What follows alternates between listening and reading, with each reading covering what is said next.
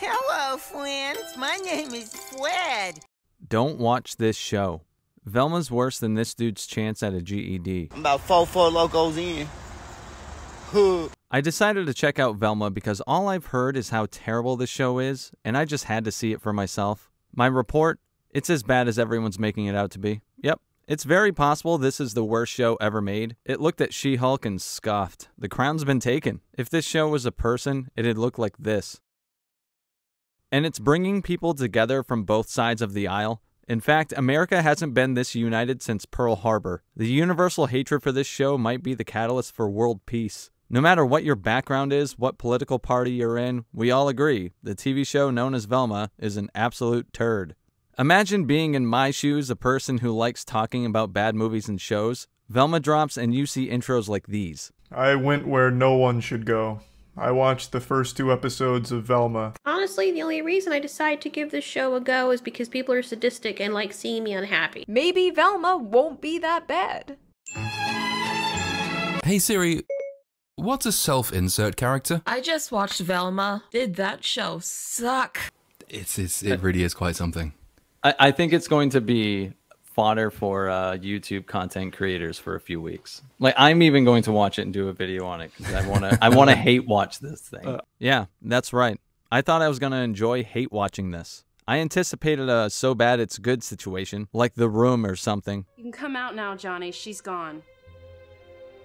In a few minutes, bitch. But I ended up just getting angry that this show even exists. The idea behind Velma is our Scooby-Doo crew, minus Scooby-Doo, brought into the modern day. The show follows a younger version of the gang. Fred is the alpha male douche who's a pathetic man-baby, and Not Shaggy is a beta male simp future incel. Meanwhile, Velma's a whiny, shallow, unlikable brat who has a crush on Daphne, who's a closet lesbian, drug-dealing bully. Are you following me? We're with the gang as people are getting their brains cut out around town. Rich white bitch Fred is blamed for it, and Velma tries to solve the case, while simultaneously grappling with the crippling anxiety brought on by her mother's disappearance. That's really all you need to know about the plot, because it's supposed to be a comedy, so the biggest concern is it funny? And no, it's not.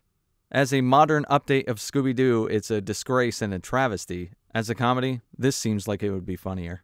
The comedy style of Velma is stale, on the nose, repetitive, uninspired, obvious, and worst of all, unfunny. It's also incredibly mean-spirited and seems to absolutely fucking hate its own audience and every single character on the show. Do you remember how meta The Matrix Resurrections was? Do you also remember how that's one of the worst movies ever made? Think of that, but Scooby-Doo given an adult rating. Most jokes are some form of blunt meta-commentary, like the writers were sniffing their own farts over how clever they are, as if the audience is so stupid they'll mistake buzzwords for humor. And how do you feel about race-blind casting, Daphne? Oh, they mentioned race and they switched the race of the characters. Dang, that's some real funny fucking shit right there. There are constant attempts at cleverness with misdirection, where the setup makes you think one thing and the punchline's another, but it falls completely flat, feels dated, and is frankly embarrassing. Exactly. I spit truth without a filter, like every comedian before #MeToo. Look. Now there's that joke, then there's this one with actual misdirection. I just read the biography of the guy who invented Super Mario Brothers. Did you know that when he was a kid, people used to laugh at him when he would kill turtles with a hammer? Velma's lazy version of this joke-writing style is what I consider Family Guy comedy. Jokes that are interchangeable from scenario to scenario, able to be dropped in at any point in the episode and it wouldn't change anything. Velma goes even further with attempts at replicating Family Guy, with the excessive into absurdity gag. Well. Well.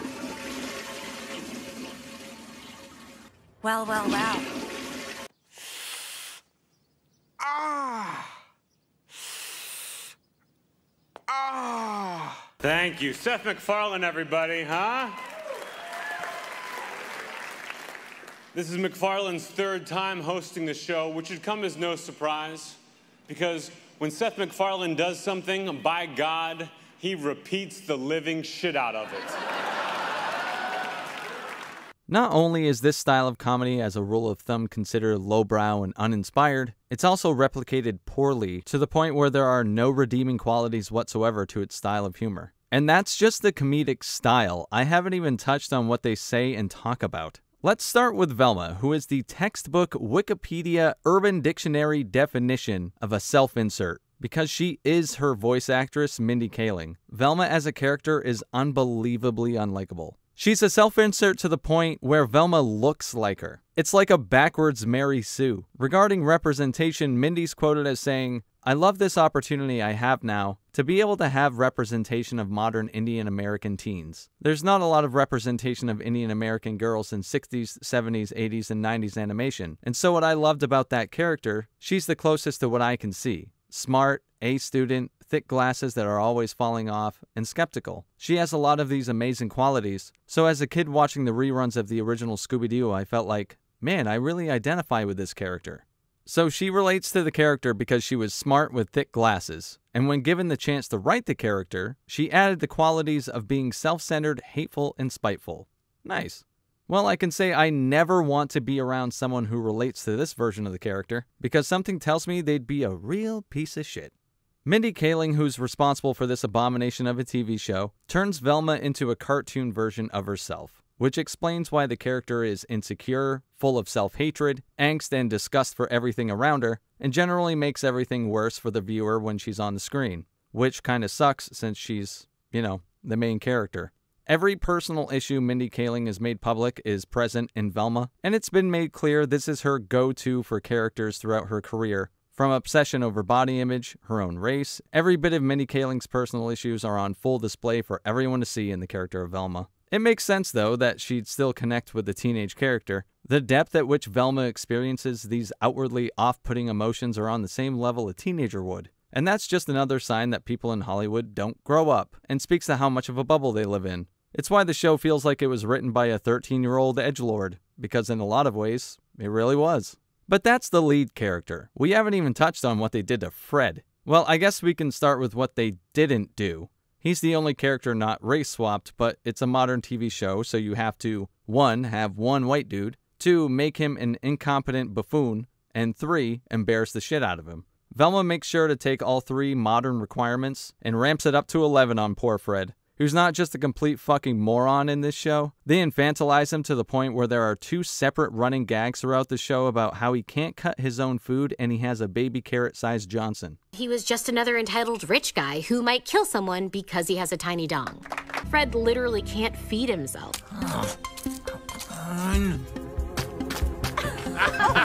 Hey, yo, what the fuck? Most of this doesn't even require commentary. I could just show you the scenes and the shittiness sort of speaks for itself. So he's a spoiled rich white kid, and we know this because his whiteness is referenced a number of times, who's so pampered his body hasn't even gone through puberty yet. Yes, this is an actual talking point in the show. Fred's personality seems like it was written by a person who thinks all men lose it on their wives if they dry the can opener off improperly. It's gonna fucking rust! Adaptations of Fred haven't always been kind. I'm a man of substance. Dorky chicks like you turn me on too. But in Velma, Fred's an intentionally cruel buffoon, instead of the unintentionally cruel one from the movies. You cheat off me in Spanish because you think I'm Mexican. I have a disease where I can't recognize people who aren't hot. Like Velma, he's just an unlikable character for the other characters to mock. For Daphne, she's the daughter of 2 moms and is a side drug dealer who picks on others and is generally a giant piece of shit. Do you spot a theme yet? Through the first few episodes, she's playing a former friend, now rival to Velma, and it's like watching 2 people you hate fight each other. You just wish both could lose. And apparently she's Asian American, which you can't tell because the animation style is so poor, but at least she still retains her red hair. Last but not least is Shaggy, who isn't actually Shaggy, but he is Shaggy. And how do you feel about race-blind casting, Daphne? And he's just a walking, talking example of a simp. It's not just the main cast that gets it. All the characters in this show appear to be written by people who hate themselves. Daphne's moms are incompetent. Fred's dad is toxically masculine. You can basically apply this description to any character. Pathetic, rude, angsty, selfish, and downright annoying. It feels like there's a bit of Mindy Kaling in all of them. All this, and I haven't even touched on the show's association with Scooby-Doo. Or rather, how funny it is they're not allowing the character of Scooby to be associated with this show. For a fully rounded critique, I need to mention it, but it practically goes without saying how disgustingly different this is from what the original cartoon was. I was never sour on the idea of an adult-oriented Scooby-Doo spin-off, but this is the result we got, and with the exclusion of Scooby from the show, looks like Warner Brothers might have known they had a tragedy on their hands early on. Mindy Kaling sang the praises of this franchise, and gave her a reason behind the race swap of characters, quoted as saying, "Why not make the character Indian? We've been so inspired by Into the Spider-Verse and seeing these other characters that can embody the spirit of these iconic franchises. Why don't we try that? We love Scooby-Doo so much and we're going to honor it." Well, considering the results, I don't think she's satisfied any of those pursuits. Race swapping, then giving the character horrible personality traits isn't helping anyone, I don't think. And not sure what you consider honoring something, but the disaster that is Velma isn't it. It's everything wrong with modern media packed into a single show. It takes a classic IP and seasons it with a modern spin. There's nothing about this show that says it likes the Scooby-Doo franchise. It's hatefully, spitefully meta and actively talks about how much it hates the audience watching it. And it employs every single modern-day trope there is. We have the two moms, the gay lead character, a diverse cast. The white male character is an incapable dipshit. And every character is a narcissist, but we're supposed to like Velma even when she does terrible things because she's the main character. When you have a lead character act selfish, indignant, and awful to everyone around her, then you have a writer who doesn't understand why the audience doesn't like her, makes me suspect that, being a self-insert, the writers might just not be very self-aware. Therapy is recommended. Stop taking it out on Scooby-Doo fans. Even the animation style is awful. I'm far from a snob when it comes to visual art. I appreciate the spectrum of styles. Almost. This modern, brightly lit, and sketchy outline style is an absolute eyesore. South Park's animation style has become endearing, but imagine if the show wasn't funny. We'd probably hate it. That might be the case here. If the show actually made me laugh, I'd probably be more forgiving of its other aspects. When this show's trailer dropped, it was panned far and wide, and it looked like HBO Max was going to use the now tried and true Hollywood defense of ist and ism words to explain away the hatred. In fact, here's a clip I've talked about before, but it's a perfect example of it, when Moist Critical was giving his thoughts on the Velma trailer. Man, this screams like a show made by people that hate the audience that they're borrowing the IP from. What is the point? Like, why not just make your own original one? Why immediately antagonize people who just want Scooby-Doo? Why is everyone who works in the industry so angry all the time? Why do you just keep saying white guy take? What? Is that bait or a joke? The literal opening line to this is just immediately shitting on legitimately everyone that would have cared about Scooby-Doo. It's meta in the worst way. What's the point? You made a show that immediately shits on people that like the property. Why? Why use the property then just make your own? Why do you think... Are you being serious? I can't... Who is in this chat right now? Why do you think caring about Scooby-Doo entails keeping a character white then? I haven't said anything about her skin color.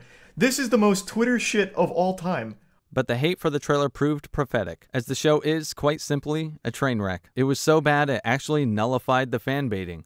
And I find myself asking, who is this show actually for? It seems to be hated by the entire human population, so how could a show go so wrong? What were their goals? It has something to offend everyone. Stale, unfunny jokes mocking cancel culture and the Me Too movement to offend the left, Gen Z narcissistic stand-ins to offend the right, and a self-insert as the glue to hold it all together, the thing that annoys everybody. It makes sense because as the actual human being Velma is based on, Mindy Kaling is attacked from both liberals and conservatives. Because, and I respect her for this, she at least has a nuanced set of values, weird as some of them are. Maybe Velma really is the answer to world peace. Mindy Kaling, while being apparently horrible at adapting animation, can be the example needed to help us find common ground. Wow, you guys, maybe this show's life-changing. I absolutely hate this show. Like, to the point where I can't even hate watching it. But I won't say I'm not going to watch the rest, because I said it about She-Hulk, I said it about Rings of Power, and I still went back and watched the rest of those shows after hating the first couple episodes. But I'd advise not watching this show if you want to maintain control of your bowels. GG's, gents.